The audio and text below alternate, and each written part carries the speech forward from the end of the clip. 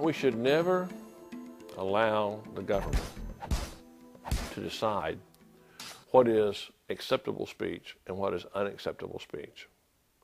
We should penalize behaviors, not opinions, and not speech. If you start trying to regulate speech, you start trying to regulate thoughts, start trying to regulate beliefs rather than behaviors, there's no way that you're not going to abridge the constitutional rights of millions of Americans.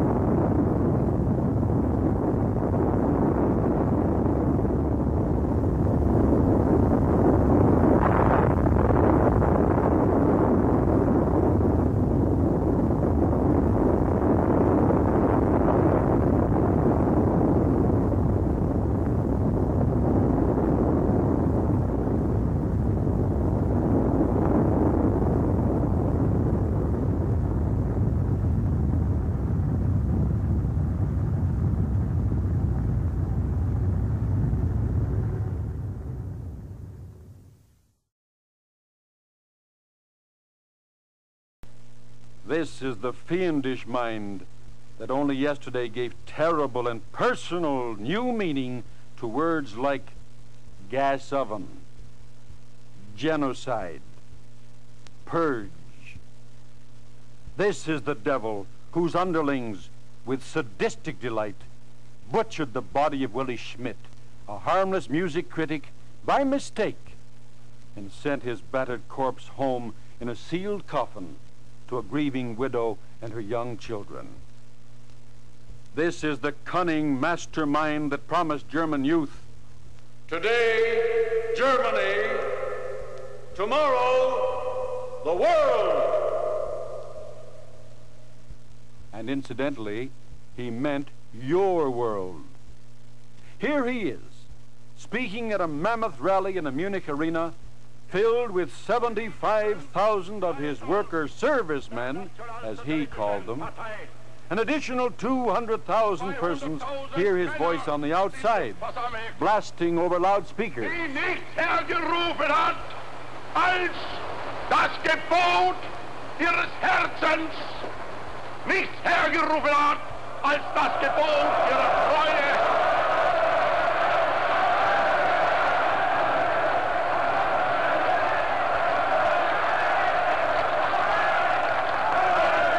Es würde ein Frevel sein, wenn wir jemals sinken ließen, was mit so viel Arbeit, so viel Sorgen, so viel Opfern und so viel Not erkämpft und errungen werden musste.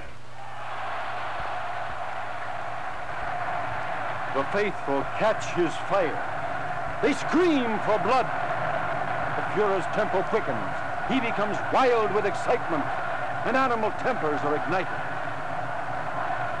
Man kann nicht dem untreu werden, was einem ganzen Leben Inhalt, Sinn und Zweck gegeben hat.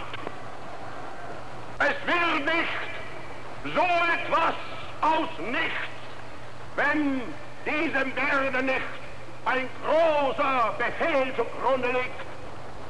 Und den Befehl gab uns kein irdischer Vorgesetzter, den gab uns der Gott, der unser Volk geschaffen hat.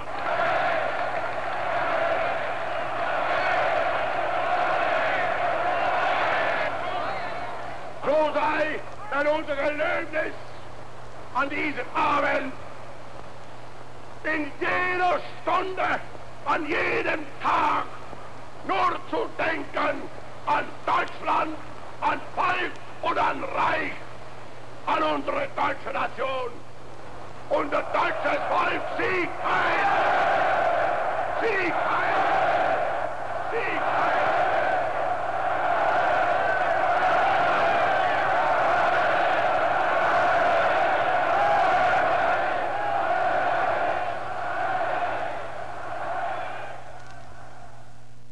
Quote, the final solution, unquote.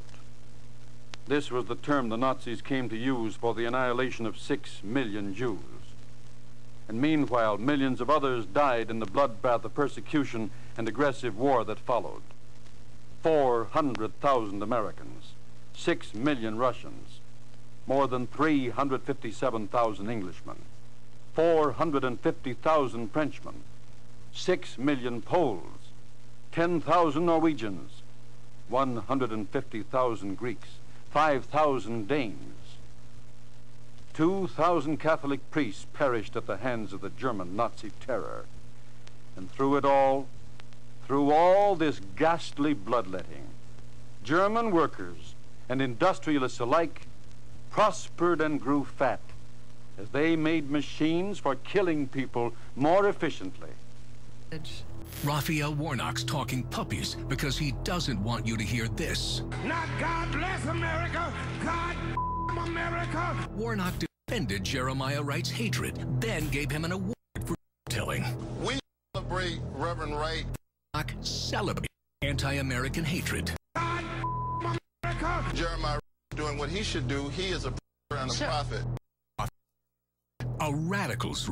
Do you think Donald Trump's win was legitimate? Protect the lives of election legit.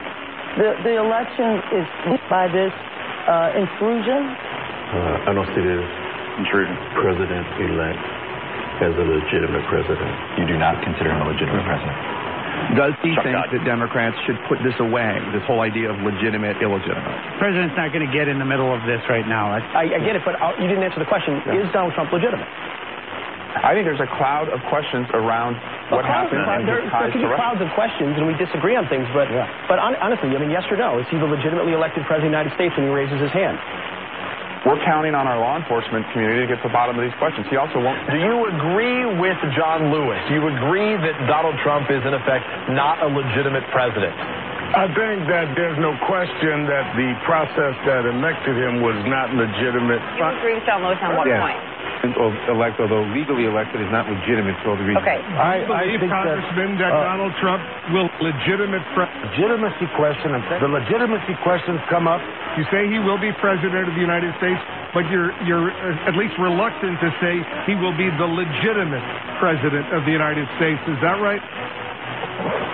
He is going to be president. But isn't it more difficult now to work together when you've said flatly he's not even a legitimate president? I don't recognize his legitimacy. John Lewis said that. John Lewis said that. No, you believe he's a legitimate president? Well, he was elected. On the fact that Donald Trump can't say now he's not a legitimate president. And that he won fewer votes than Hillary Clinton. Can't bear to tell him the truth. And now the delegitimization of the presidency is taking hold within the country. Do you think it was a legitimate election? I think that there are lots of questions about its legitimacy. The 2016 election wasn't legitimate. What does it mean to say it's not legitimate? It's not a legitimate election? What, you think it was a legitimate election? Time here, Donna. My question to you is, was it a legitimate election? Does it count? My personal view is that it was not a legitimate election. So it doesn't count? Wow, this sounds just like the 2020 coverage, doesn't it? Until it doesn't. I mean, that's what happened after an election. That's what everybody forgets. So all these people on TV on their soapboxes with the title of anchor or pundit who are screaming at you that the president should absolutely concede, that he has no legal recourse, that Joe Biden is absolutely legitimate. Well, what did you just hear? This is something they planted right after the 2016 election, and it hounded this president for 4 years in terms of Russian collusion. You know, I went back just for S's and giggles as far as looking at President Trump as president-elect, his first press conference after he was elected. 13 times reporters brought up in 13 different questions either Russia or Vladimir Putin. Almost nothing that the president ran on in terms of immigration, in terms of deregulation. All those things that got him elected wasn't even brought up in his press conference. It was solely Russia, and that was a preview of what we got for 4 years. And now these people are telling you, they're telling the president that he's destroying democracy? I believe that process started about 4 years ago.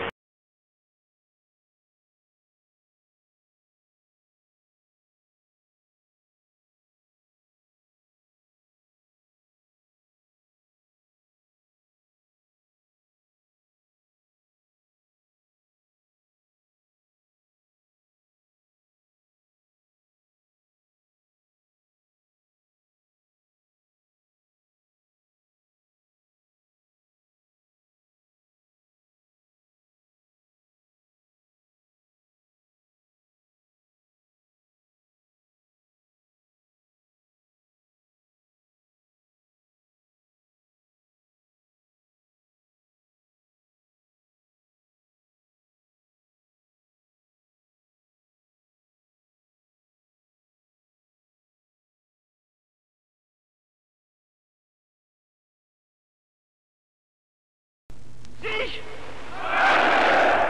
Dich! Dich!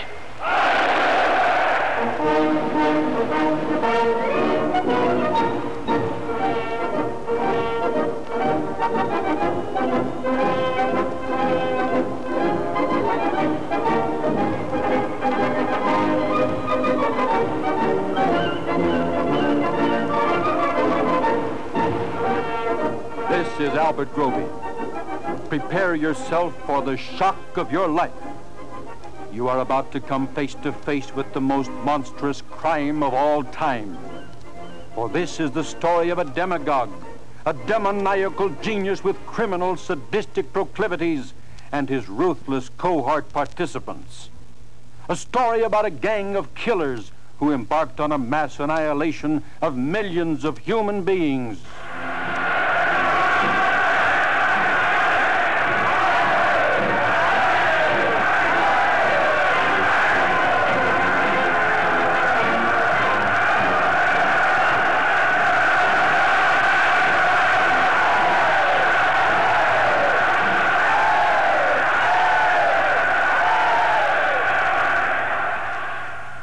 This is a story compounded of human degradation beyond comprehension.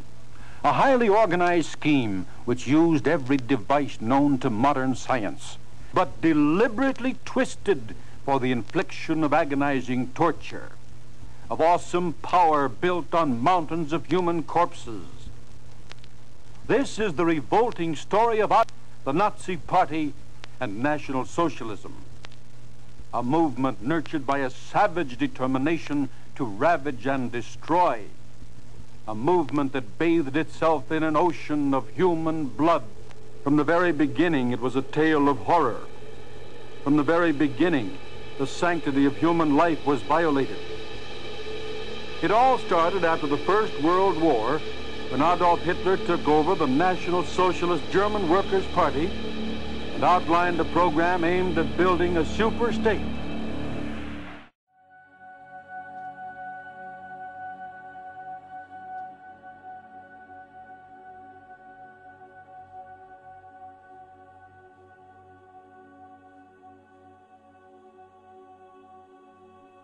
Heavens, and one of those is the discovery of dark matter.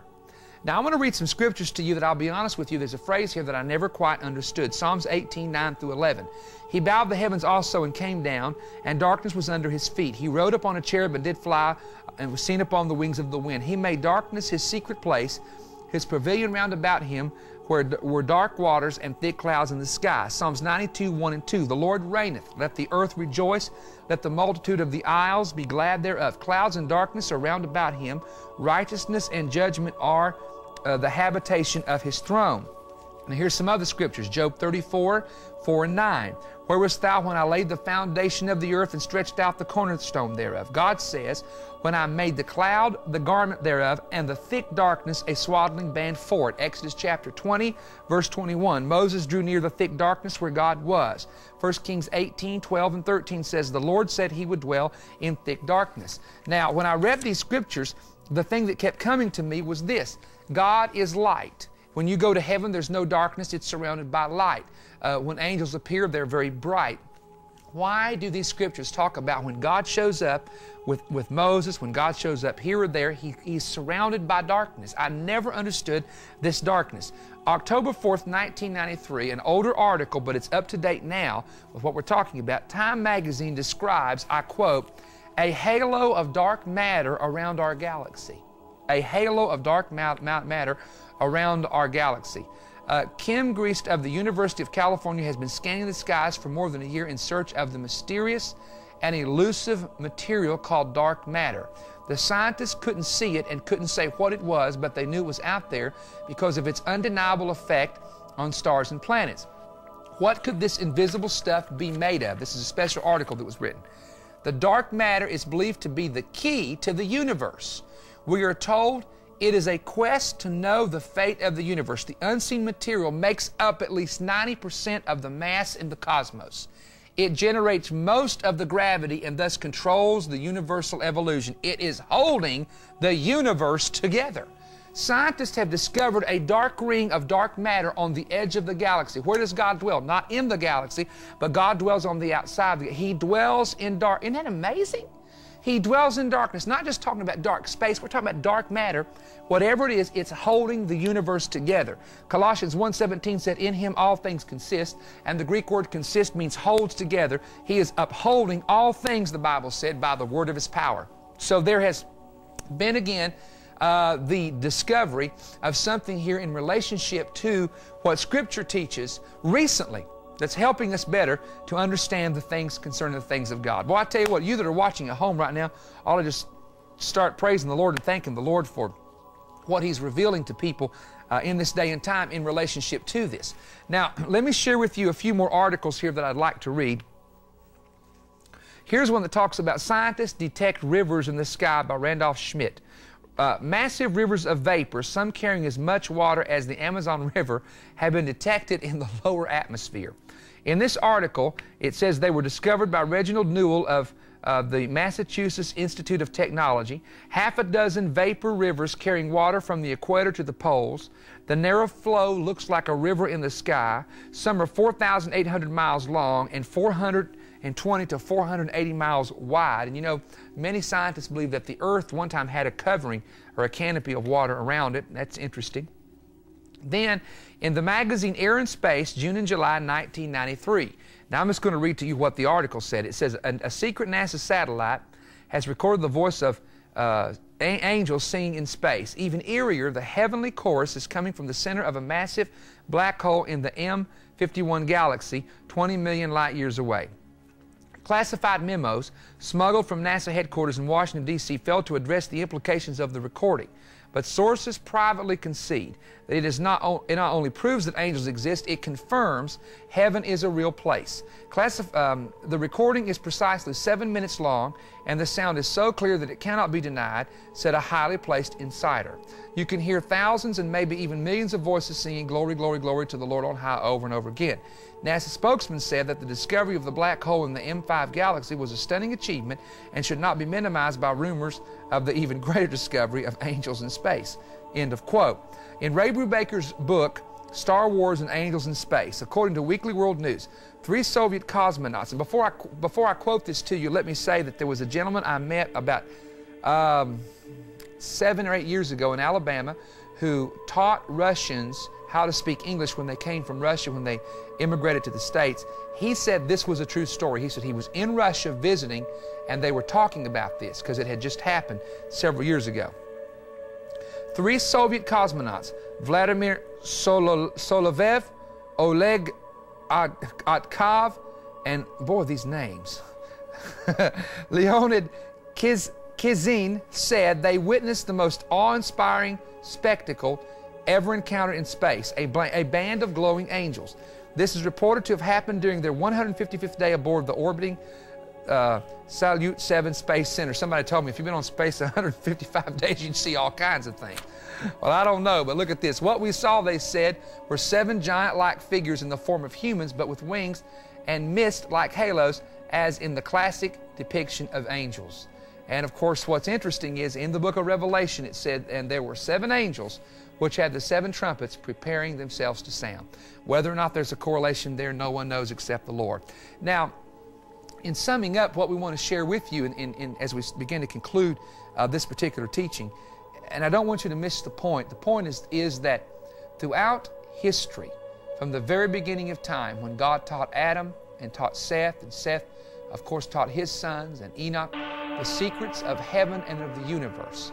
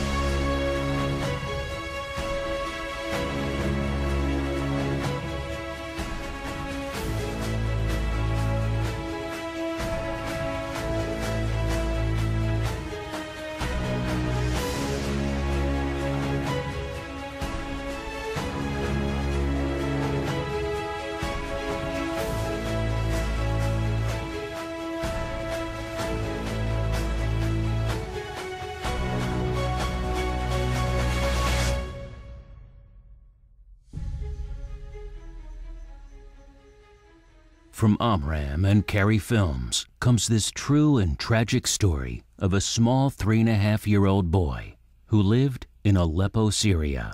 His name is Amram Daknish. He was seen one night in an ambulance with blood on his head. His family survived the worst night of their lives when Russian airstrikes destroyed his neighborhood. The world saw him, cried for him, remembers him today. The famous director, George Lucas, brings this story to life in a way you will never forget because it really happened. Rated PG-13.